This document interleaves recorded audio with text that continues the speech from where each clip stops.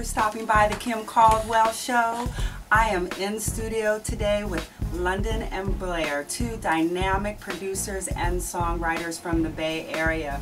What's up, what's up? Hey, how you doing, Kim? Okay, I just got to cut to the chase. Okay. What is going down? We're releasing our first CD together, London and Blair, Unsung.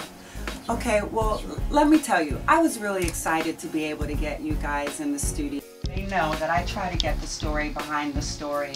And what's so exciting is this is a compilation album. Can you tell us a little bit about that? Mr. Blair?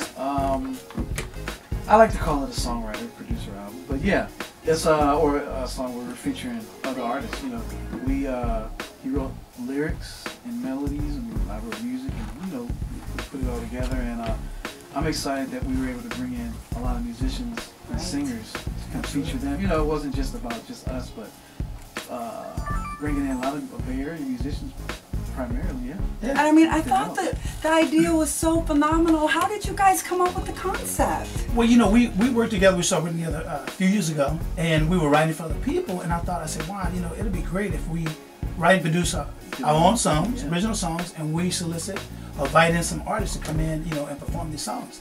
So we got on the phone, started calling people, started meeting people, and it was just a blessing to meet some of these artists. We have Timo Gillette, we have Tatiana, who made an appearance on American Idol. We have this amazing Latin group, Evolucion.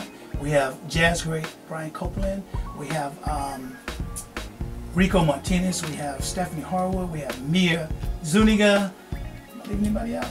My boy Byron Gibson. Now, you guys didn't call me for my little tambourine solo on this album. What is up with that? You was being highfalutin. We called you like 4 or 5 times. She was first on the list, right? I don't know. I play a mean tambourine.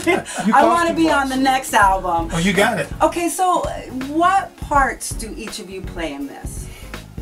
Well, okay, that dynamic duo you said, right? Right. If we were superheroes, Uh-huh. I'd be Batman. Uh-huh. You'd be Robin. Right? Oh, are you going to say something different? I don't know. He's not. Wait. If we would put a Jackson family, he'd be Mickel, I'd be Tito. So, you know, I write the lyrics, Juan produce the music. Okay. And we collaborate that way. Okay. Now, do either of you sing or play any instruments or?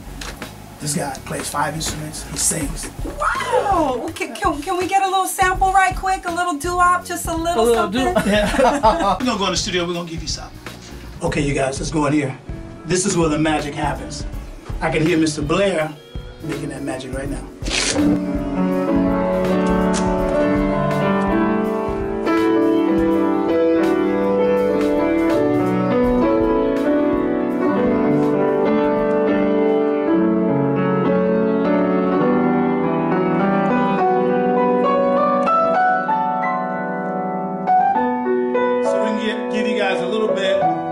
How it begins in the studio.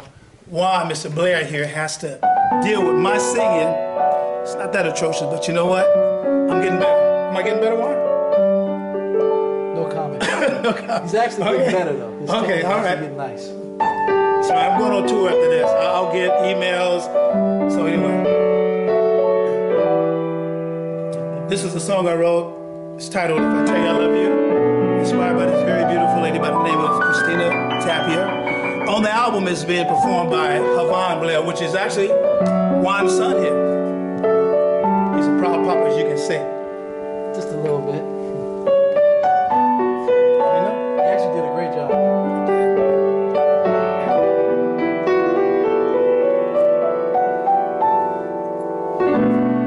You wasn't looking for a relationship. You said commitment was like on a ship. We would only complicate things.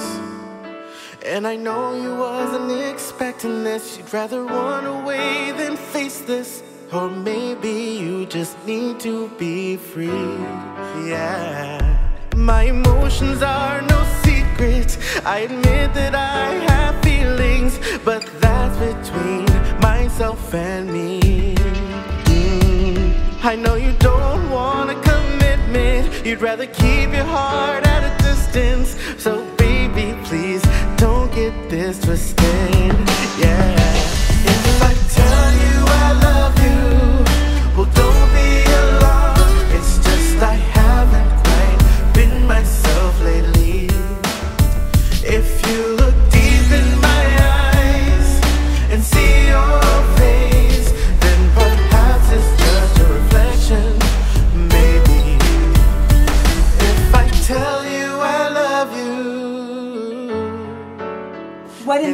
do you play?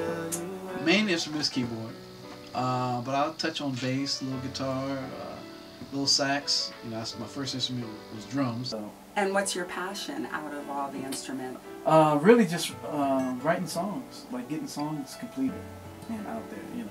Kim, let me tell you something. You go see this man perform live, he's on the keyboard.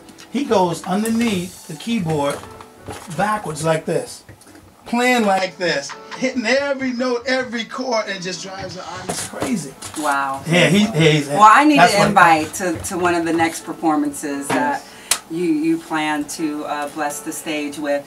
Now, you know, you're being pretty modest. You know, we're hearing a lot about him, but we know that, or I know that you have an illustrious background in entertainment. And in fact, you actually sit in my seat sometimes this is so true. And do interviews. Yeah. So can you kind of give us a little history of your background in the arts? Well, you know, I'll tell you what, I started off acting on the stage. I should have. If I'd have followed through, you guys would never heard of Denzel Washington. Mickel, London. You hear that, ladies? Mickel, London. Denzel. I performed some musicals. I worked with San Francisco Opera for like 10 years. Did some great operas with like Porgy and Bess, Samson, Delilah. Wow. Only as an extra, not singing. Don't get that twisted. But you know, I started writing lyrics like over 30 years ago.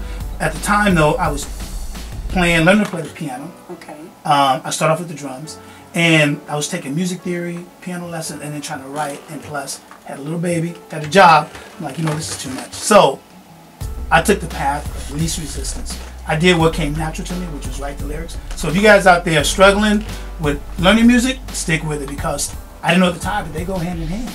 And so had I not met this guy, we probably wouldn't be sitting here today. And how did you guys meet? That was just through I'm trying to find the right term. It was just, we were guided by God, basically.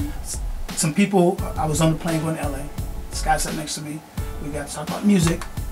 And he said, you need to meet a friend of mine, Juan Blair. I gave him my address. He sent me Juan's information, which I didn't think I would ever get. Right about 10 days later, I got this thing in the mail. So I'm like, okay. Didn't really think anything of it. I was just starting out. Put it in the trunk of my car for whatever reason. About 2 or 3 weeks later, I'm at the store shopping, I'm singing, walk past this guy, and this guy goes, hey. You're singing? You singing? I was singing, yeah, I know. You know it. So anyway, a different guy, different city, tells me about Juan Blair. I said, wait a minute. So I go to my trunk, open it up, and it's the same guy. So I said, you know, this was meant to be. So I called him the next day. We set up an appointment. I walked in the studio with a song and a dream, and this man has made many of my dreams come true. Wow, how amazing. But not that way. Musically. Let's not go there. So now, in your family, you have other artists as well. I have an amazing sister over in Taiwan, Zarina London, who actually gave us our first professional. We wrote 4 songs for her album, Because of You. We also wrote this group called the, what are they called? Sunshine Singers. We wrote a song, which was Dare to Dream, the first song Juan and I worked together on.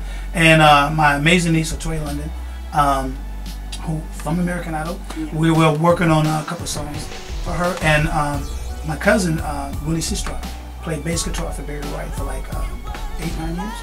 Wow. So again, what's happening? The release of London and Blair Unsung, 12 original songs.